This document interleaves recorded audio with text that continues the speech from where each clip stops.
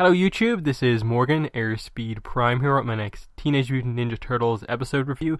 This one's going to be for Season 4, Episode 20, the Super Shredder. Yeah, that's the name of the episode. Yeah, I thought it was like Attack of the Super Shredder.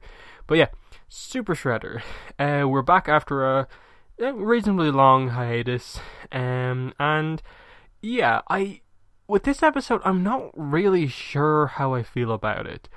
On one hand, I appreciate the show trying to do something very important in an episode that is not the finale.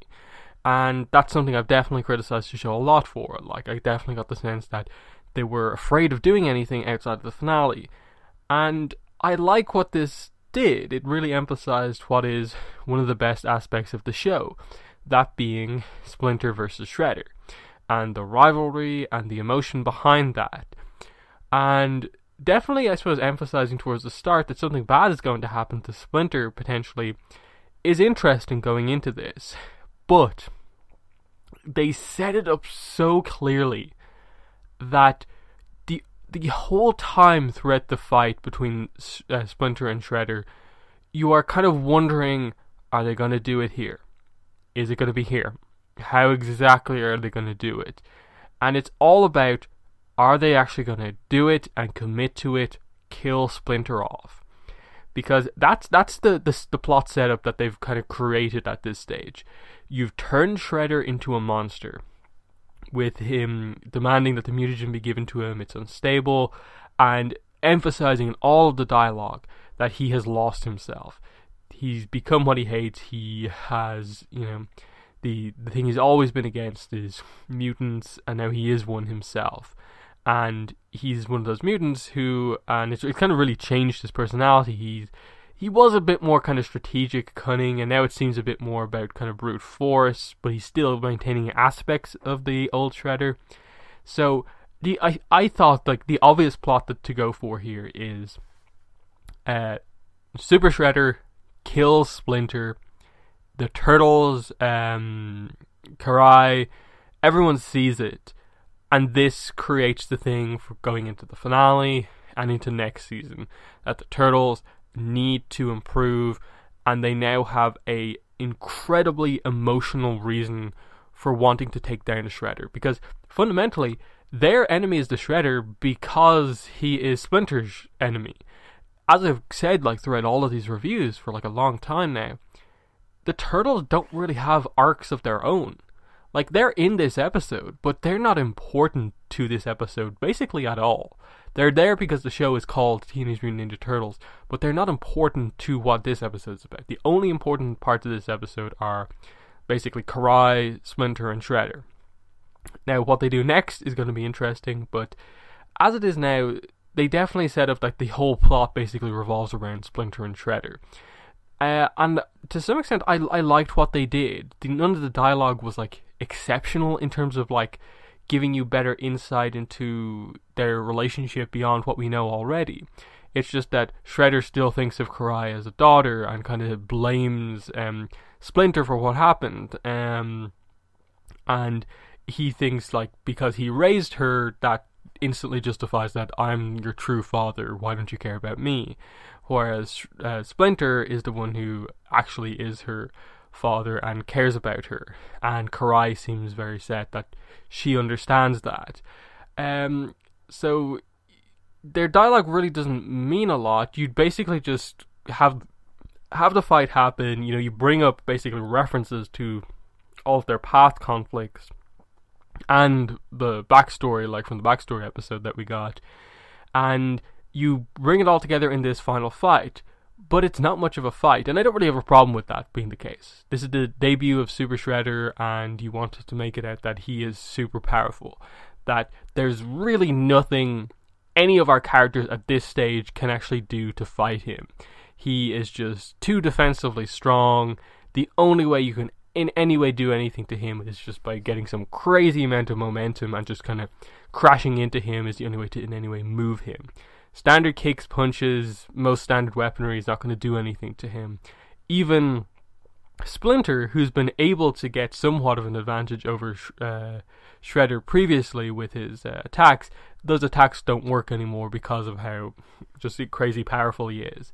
And I like that, and they definitely emphasized with the animation in the fight that it's just this kind of hopeless battle, and the only thing that Splinter has left is to kind of guide Shredder to a place where none of like his family will see him die. And he just kind of accepts that, like, you killing me is kind of the final step in you truly being evil. And if you do it in front of everyone, you will show that to absolutely everyone. And I like that. It's just something about them just in this episode not fully committing to just the plot like that. Oh, they had to have Splinter take Shredder down with him. And then cut away from that, oh, let's switch the focus of the story to the Turtles being pursued by like Bebop, Rocksteady, and all the other kind of villains. Whereas, really, the only thing we care about is what happened to Splinter and Shredder.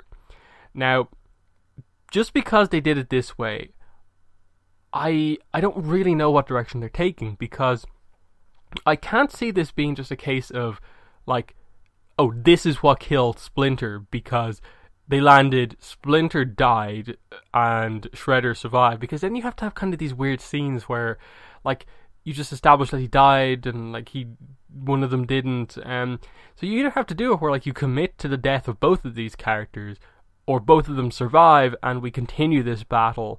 I just can't see it going one of the way where, like, Splinter survives this, but Shredder doesn't, or the other way around. It's just, I think they've almost written themselves into a corner where they just couldn't commit to the obvious plot point of, like, unfortunately, killing off Splinter. Like, I'm never really one within shows like this to, like, actively ask the writers to kill characters off for the sake of the plot, but this is one of those situations where everything is pointing towards it. It's like the only thing you can really do with the story now to make it impactful. You have to commit to something like that. And I just because of the way they did it and didn't commit to it, they had so many opportunities within this episode to just have the moment where Shredder kills Splinter, and they didn't do it. Even in the final moment where, like, it's basically implying that Splinter is dead, you still had to do it in a way where, like, oh, he took him down with him. That they just couldn't commit to the thing that, you know, makes sense to. And it's just that this show just can't commit to a really solid move. Because, as I said, I think if they just had this episode be the death of Splinter, the episode, and committed to that, this would have been a really impactful episode and marked a huge shift for the series, that you've really heavily committed to, like, 100%. You have killed one of the main characters and are now forcing the other characters, let's not forget, the main characters of the show are the Turtles, but they're, like, probably the weakest character development characters. The death of Splinter immediately changes that and fixes it. So that's my thoughts on the episode. I haven't really been focused massively on everything that's going on. The only other thing I'd add is just that they definitely are setting up something with April going forward. That was the thing in, like, the last couple of episodes as well. But they emphasized, like, her power and the crystal a lot more in these episodes as well. So they're definitely going down some sort of road where if anything big is to happen, it's going to be in relation to April. But yeah, that's been the episode review. In the comments, let me know what your thoughts were on the episode. But other than that, that's been the video. Thanks for watching, and bye.